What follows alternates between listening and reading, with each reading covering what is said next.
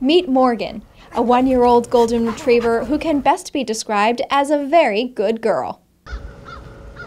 She's kind of an old soul, like doesn't act like a 1-year-old typically. She just sort of will play for 10 minutes and then go take a nap.